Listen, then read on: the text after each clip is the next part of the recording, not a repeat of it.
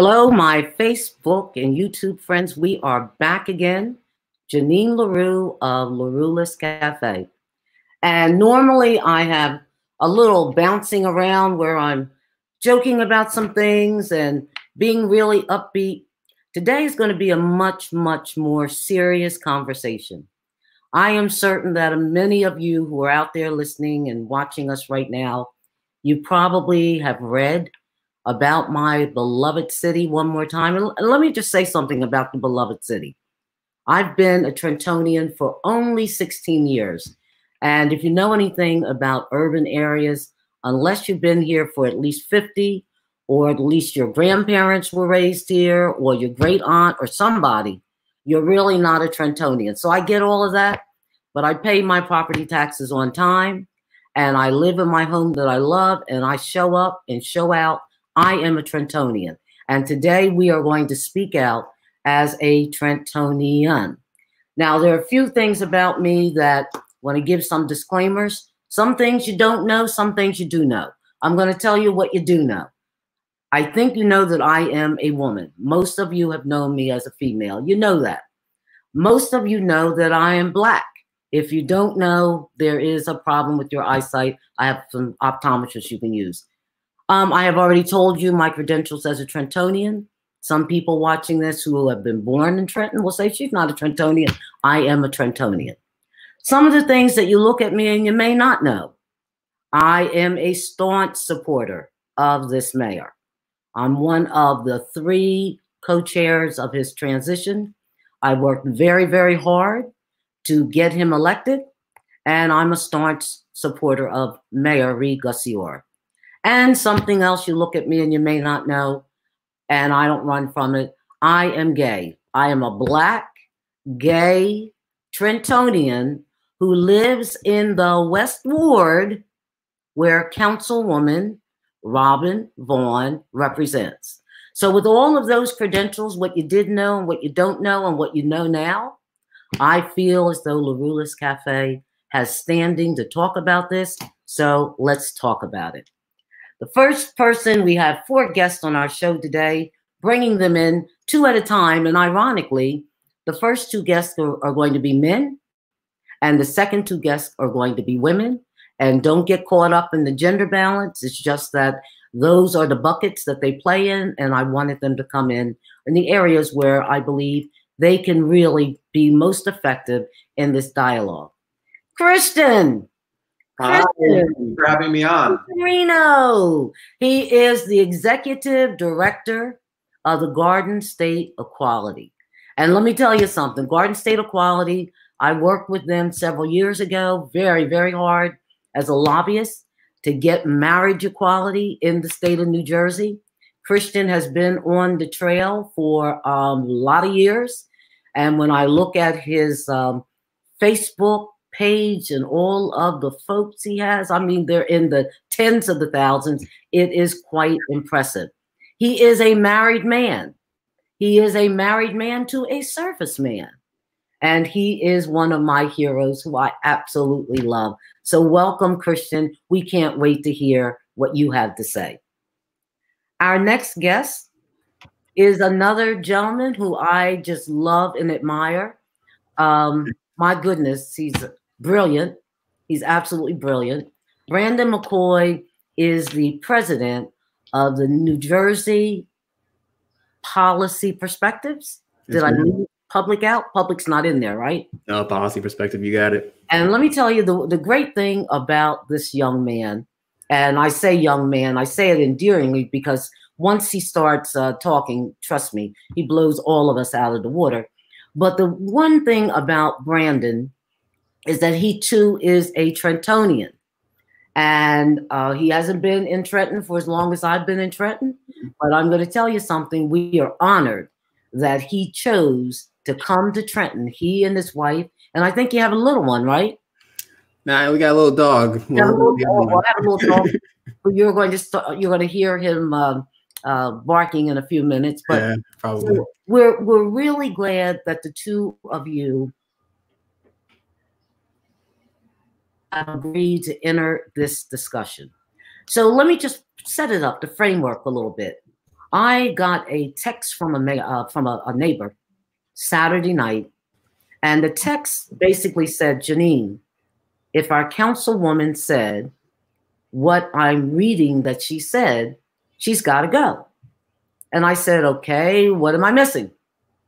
And I went online and I found the article, and I almost fell off of my bench when I saw the word pedophile and the accusation that one of the other council people probably uses his mouth on the anatomy of the mayor. And I just got myself all bent out of shape, and I was like, she's got to go. I then got the tapes yesterday, got an opportunity to listen to the tapes. And as I listened to the tapes, I have to be honest to the viewers and to my guests. I did shed a tear because the tape, as I listened to it, I can't think of too much to say other than it was just sad.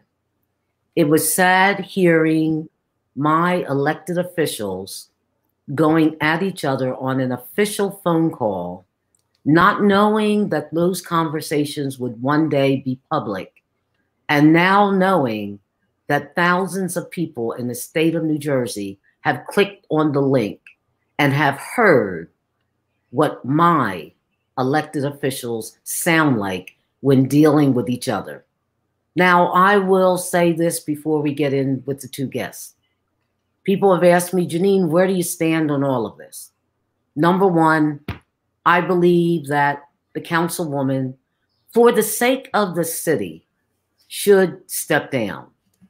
However, I have known her up front for the little bit of time she's been involved in public office and public service. Never met her along the trail in the other 14 years I've been here, but for the last 2 years, I have known her up close. And I do know that the rant I heard on the call from her is not abnormal. It's not an outlier. And I do know that people have spoken with her in the past, even in public meetings when we didn't have to do our social distancing. And pretty much, I don't think she really cares how people perceive her. And I don't think she cares what people think of the language that she uses. So she's not going to step down. So I'm going to start off the show by saying to her, Councilwoman Robin Vaughn, since I know you probably will not step down, would you please just step up and give an apology to the mayor, to your council colleague who you almost called his mother a whore, and to the constituents who really were proud to see such a learned African-American woman run for office, and we thought you would be different. So if you won't step down, which you should, I hope you will step up and apologize for that unremarkable, crazy performance that you did Saturday on that call. The second portion I want to deal with, and then we'll get to the guest, the behavior of the other people on the call. My mayor. I am a supporter of my mayor. I was going to bring him on the show, but I know he has to get ready for his meeting at 5 o'clock. I did say to him that I thought maybe he should consider an apology. We talked about it a bit. I talked with his chief of staff, and then I got the word back he was going to write an apology. Now, why would the mayor have to apologize? Well, he did call her an idiot and radioactive before she was able to respond to a question that she actually had decided she wasn't going to respond to anyway. Now, he's the mayor. We expect more out of our leaders. We don't expect him. He did suggest she needed a lobotomy. Well, that's a sexist term to me. So I was very annoyed about that. So I did get a copy of the mayor's apology, and I did communicate with the chief of staff after he sent it to me. I am not going to read it. I viewed it as a non-apology. I am a supporter of this mayor.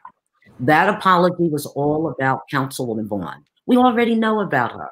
We already know what she's done. We want to know how the mayor feels about what happened on the call on Saturday, and what does he want to say to his constituents. So we're waiting. We'll give him another shot at that.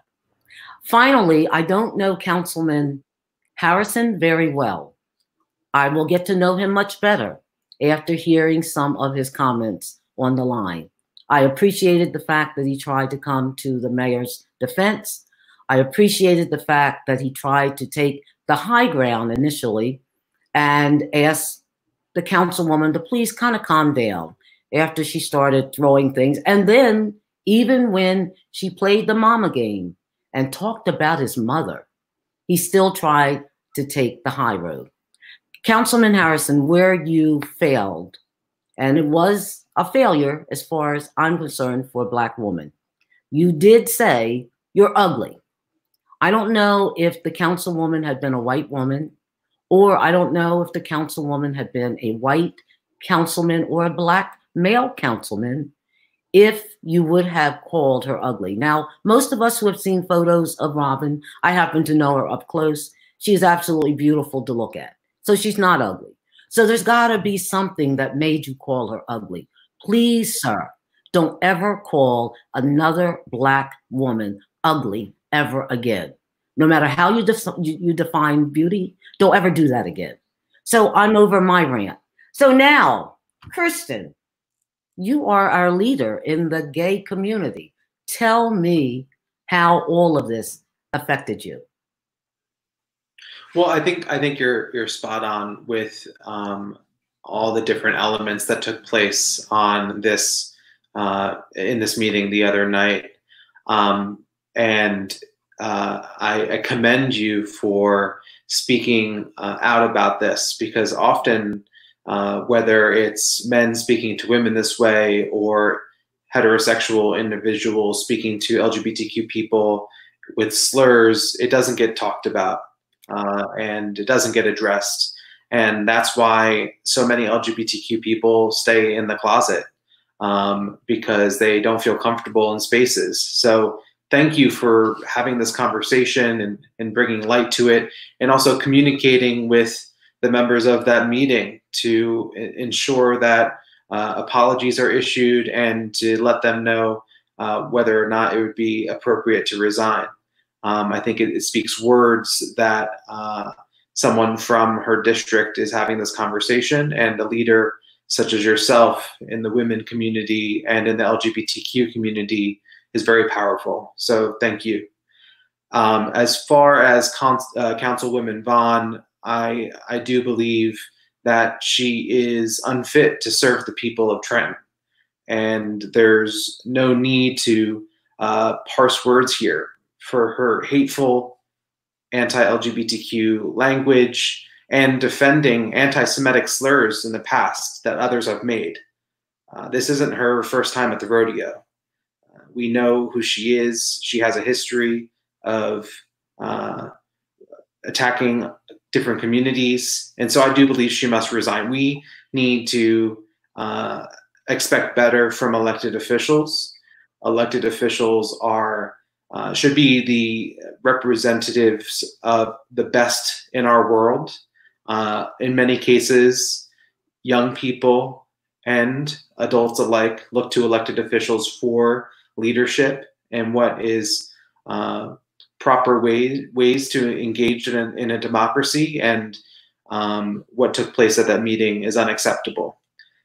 I do agree that the mayor's language was not acceptable as well, and that's why I support your asking him to issue an apology.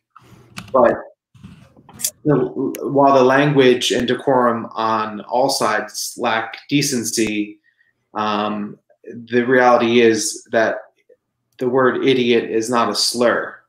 And the things that the councilwoman said that I won't repeat on this call, and to be quite frankly, I don't like to be engaged in conversations where these words are used, those are slurs against LGBTQ people.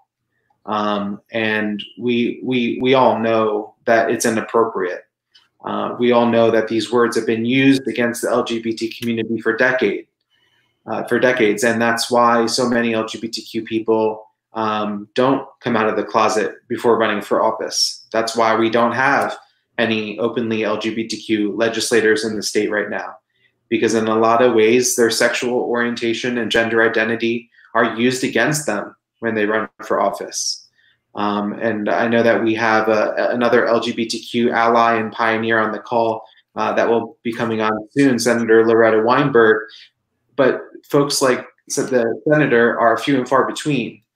She has spent a good portion of her life advocating for the LGBTQ community in the political world and in the public space. And unfortunately, there's not that many allies that have made it acceptable for people to run for office. There's still a lot of work that needs to be done.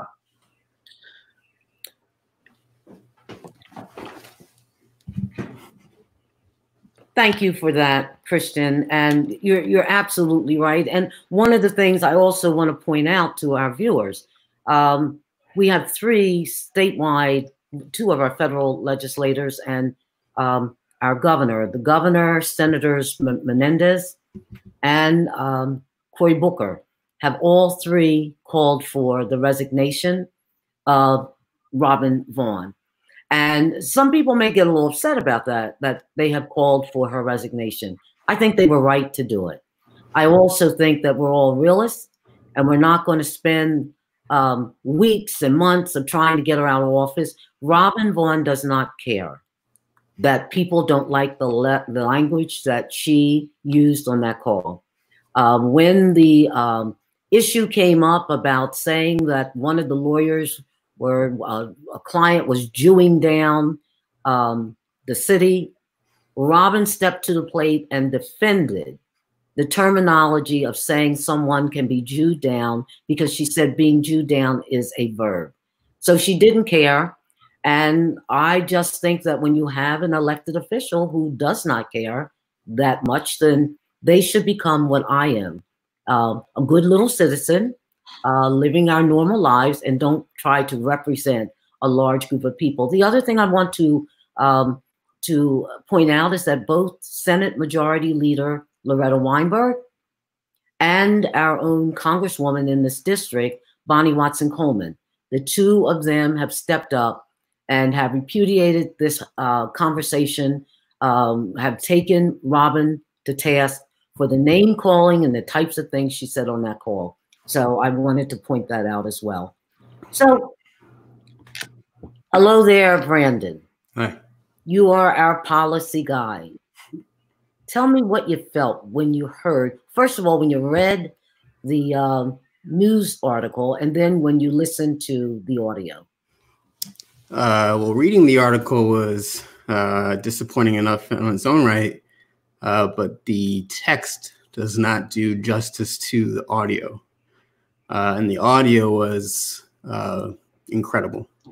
And, you know, well, I may look like I just graduated high school yesterday. I've helped a lot of folks get into office over the past decade plus.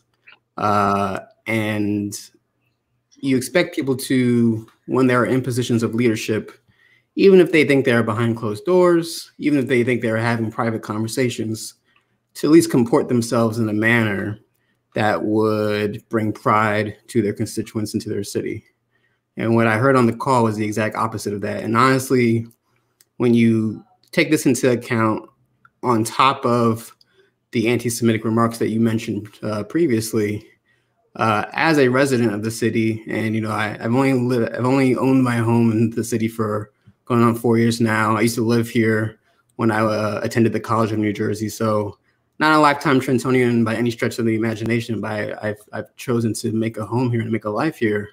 I am really getting past the point of being tired of having to defend my city when such behavior is revealed in the news and in the public. And I think it's embarrassing. It's disappointing.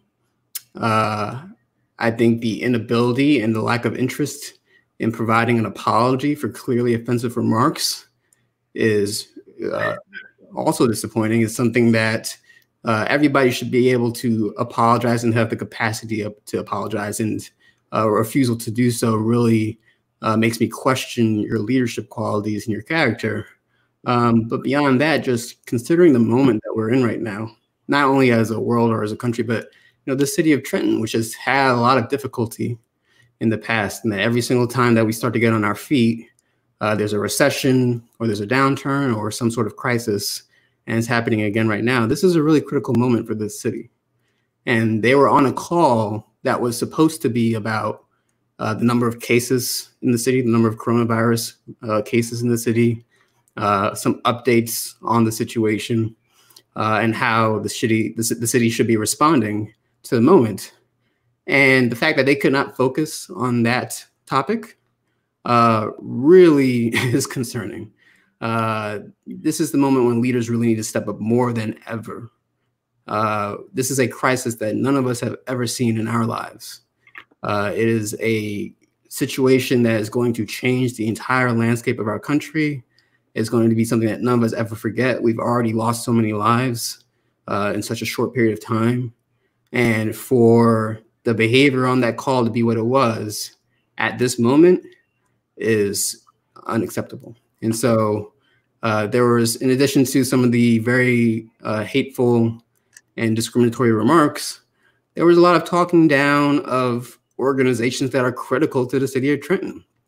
There was talking down of the Trenton Health Team. There was talking down of Catholic Charities and of Homefront, calling them do-nothing organizations. And as somebody who runs a nonprofit myself, let me tell you, it's not easy. And those are organizations that I'm sure could use a whole lot more support than what they're receiving in order to do the job that we hope they can do. And they're doing a job that, honestly, if the city had a better fiscal situation and a better budget situation, which is not the fault of this mayor, he's only been in the seat for about 2 years now. You can't fix what's wrong with the city in 2 years.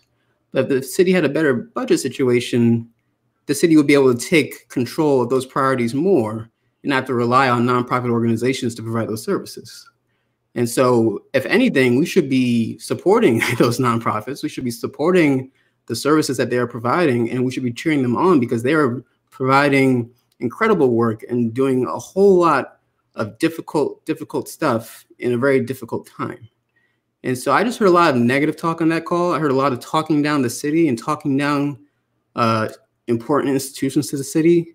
And it really is the last thing that I want to be hearing in this moment. And this is the last conversation that we, as residents of this city, should be having. We should not be forced to be having this conversation right now, but unfortunately we are.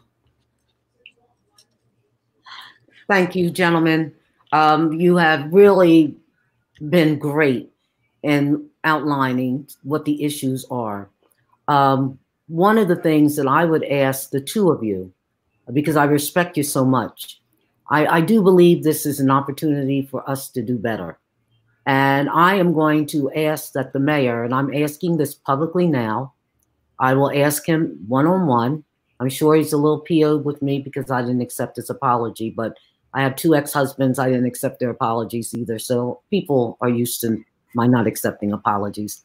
I'm going to ask him to think about engaging the two of you. And we also have the John S. Watson Institute over there at Thomas Edison. We need to get some more folks engaged. We need, quite frankly, we need an intervention in Trenton. I mean, I know that there is drama on a lot of councils throughout the state and really in a lot of our urban centers. But you know what? What's going on here in our city, we've all had it. It's enough. So we will be reaching out to you, and thank you so very much for coming into the studio today. You feel free to hang around. If you do, I'll let everybody get a last shout out. Now we're going to bring in our wonderful Senate Majority Leader, Loretta Weinberg, and a former councilwoman in the West Ward of Trenton, a real veteran in this stuff, Annette Lartigue. Thank you, gentlemen. Thank you.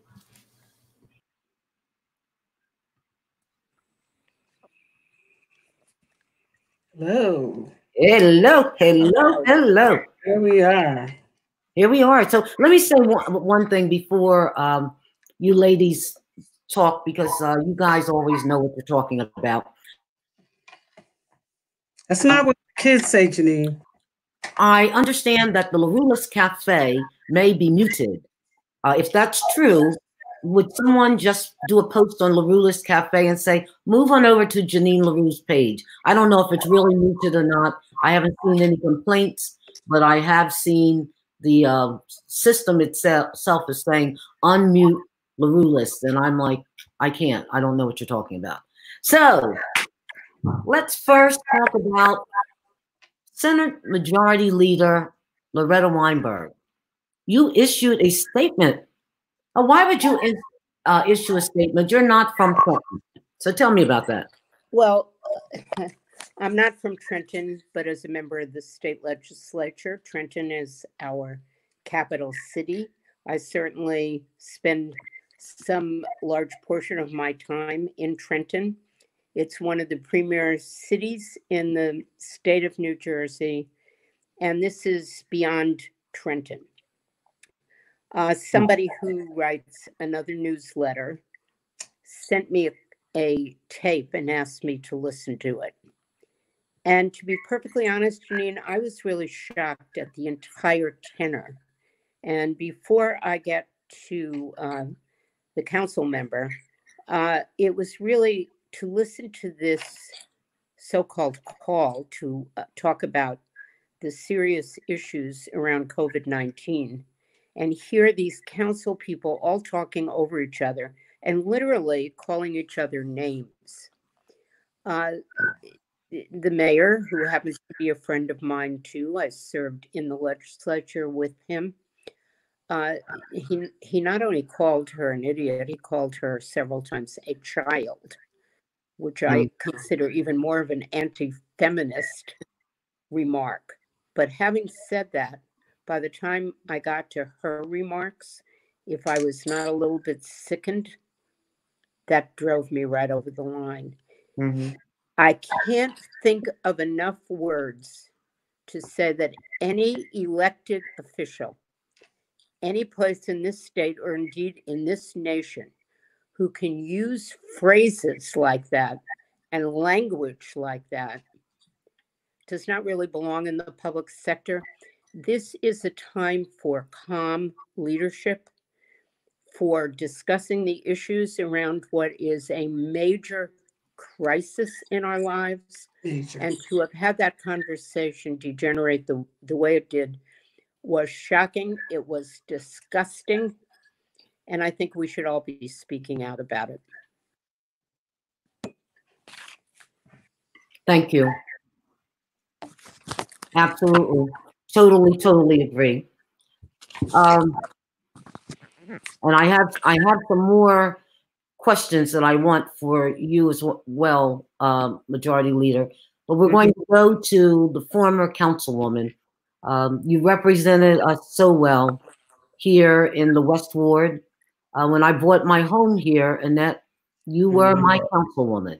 And I was so sorry to see you decide that you were going to move in another area, but I'm so glad that you came to the call today. I was surprised that you said yes, but I'm sure you must feel some kind of way as you watch what you've been watching of the last 48 hours. Let me just say this emphatically and without reservation. When we value and respect diversity, we all benefit. As a heterosexual woman, a Black woman who supports the lifestyle of anybody and their choice, and everybody has a choice. What happened on that call, based on what I heard, my opinion is it was absolutely inappropriate, and there are absolutely no winners that come out of this. None. They all owe the residents in the city of Trenton an apology. Hopefully, it'll never happen again. As a former councilwoman and an executive now, what I understand more than anything else is that there will always be discord whenever there's more than one person and there's a difference of opinion. How you handle that discord makes the difference. Many times, and I myself have been the victim of character assassination, and I know how difficult that is, especially as a Black woman. But here's what I can tell you for sure. My parents taught me this. There's a difference between your reputation and your character. Your reputation is what others think of you. And that's why it's so important to always get the whole story, the whole pie, when you're accepting the pie. Your character is what you actually do. And with that being said, I think the display of behavior across the board was inappropriate and unacceptable. And any anti-gay, anti-Black, anti-Jew, anti-anything is inappropriate and inexcusable. And that is my position and that is my take. So having served the West Ward, I understand that the West Ward is a very diverse place. I am not calling for the resignation of any. I'm calling for better behavior of all. And that's where I am, Lady LaRue. Thank you very much. Thank you very much. Well, what is the responsibility? Because, you know, it can be tough being an official. I remember Senator Loretta Weinberg. We have a former governor. He threatened to take a bat out and get you.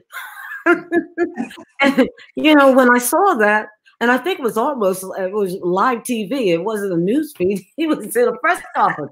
And I remember when I saw it, I said, oh, man, what is she going to say to him? And, you know, we say this about Michelle Obama all the time, but it's real. When she said, when they take the low road, we take the high road. What did you do when Chris Christie said he's going to take a bat out for you? Well, actually, the story around that, I was getting on a plane, getting ready to go to California, and I was at that point when, if those of you who remember plane rides when we used to be able to do it, I was in the aisle dragging my luggage, trying to get into my seat when I got a call from a newspaper reporter who said to me, do you feel threatened? And I said, what are you talking about? I'm getting on an airplane.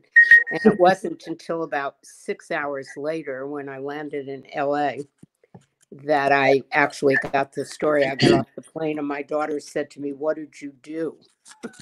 So by that time, it had grown into a rather large story. But, you know, I treated that, I didn't internalize it.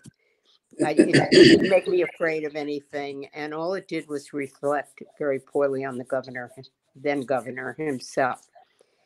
Listening to that tape, and my initial reaction was that it was so hard to listen to because of the whole atmosphere.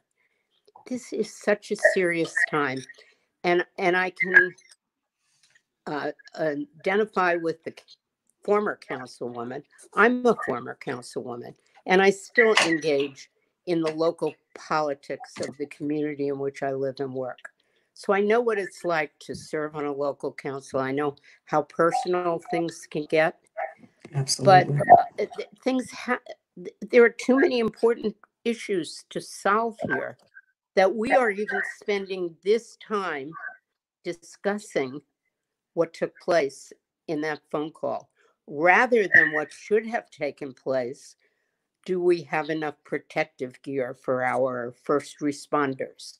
Are we taking care of the people who are sick? Do we have enough testing sites? All the questions that come around this terrible crisis. To me, I mean, I can't tell you I had a real visceral reaction to the language, certainly even at the beginning. Janine, and when you first reached out to me, I think if you read my quote, I said that this was hard to listen to and there was a lot of name calling on both sides. So this is bad in and of itself. And at these times, it is even worse. Absolutely. But you'll pardon me, I'm going to digress for 1 minute. I was listening to your introduction of yourself about being as you and I know, we joke about it, a height challenged. Right. But you are a Black woman who is gay, I was thinking to myself, if only you were a lawyer, you would make the perfect Supreme Court appointee at this time. So How if you cool can is hurry up that? and get your you can hurry up and get your law degree, we're all behind you. Thank you so much. And you know, one of the things you brought something down home that we can't let this go by. Such a controversial conversation with the lowest in the gutter form of speak to each other. You would think they were dealing with an issue in Trenton where you had protesters lined up on both sides fighting about it. Mm-hmm, mm-hmm. They were dealing with how many people are infected with the virus. How many people are hospitalized? Are there folks who need food? Are there people who are being abused who need shelter? This is what the call was all about. And it ended up being a bar fight. How does that happen? So I just want to end up with just some words of advice from you two who are elected officials, one former and one current. Annette, what advice would you give to our officials? Because we all get a redo, and hopefully they will think about this in about 45 minutes. Oh my goodness, they're all going to be in an official meeting with each other again. And I just hope that they will view this as an opportunity to figure out how to represent us better. Stop fighting. They need to stop fighting, get focused, and do the business of the people here in the city of Trenton. They owe everybody an apology in this city. The behavior was unacceptable, and it is embarrassing. It's embarrassing for me as a resident of this city, and they should all be embarrassed as well. The mayor, I supported the mayor in the runoff.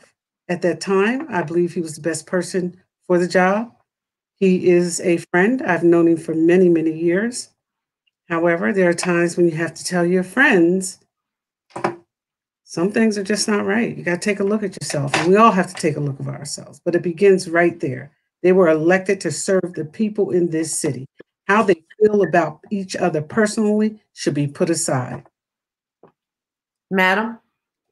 I can't add much to what was just said, that it's time for them to stop it, to focus, remember what their responsibilities are and how much their responsibilities have grown because of this crisis. Absolutely. And, you know, it'd be nice if everybody apologized, but I will tell you, I'm really sorry. I don't live in Trenton. I didn't call for anybody's resignation. I think that's up to the voters of the city of Trenton. But I think that the lack of self-control that was displayed, most particularly by Councilmember Vaughn, is something that really needs a major apology and a major examination of how we're all supposed to behave. Believe me, I've been very angry at council meetings. Oh, I've been angry absolutely. sometimes, you know, sitting on the floor of the legislature. Mm-hmm.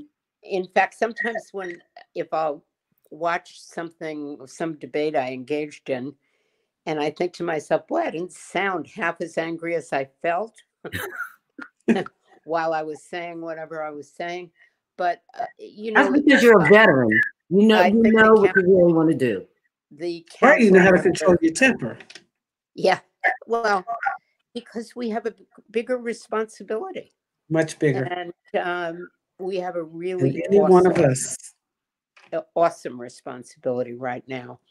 And I would hope that they start all out.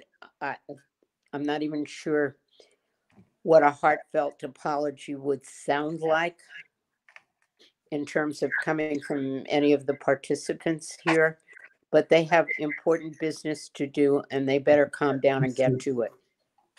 Thank you so much. I'm going to bring Brandon back into the stream. Christian, I want to thank each of you for joining this program today. Your comments have been heard by a lot of people. I've been watching the folks who have signed on. And I think kickoff to the conversation. Thank you very much. I'm going to make some final comments that will probably not win me a lot of friends, but it's okay. I'm going to make the comments anyway. And when you have the mic, you can do that. Here is what I would say to my mayor and my council. Folks, get with the program. I used to say to my kids when they were younger, and I'm a former school teacher, so I support teachers.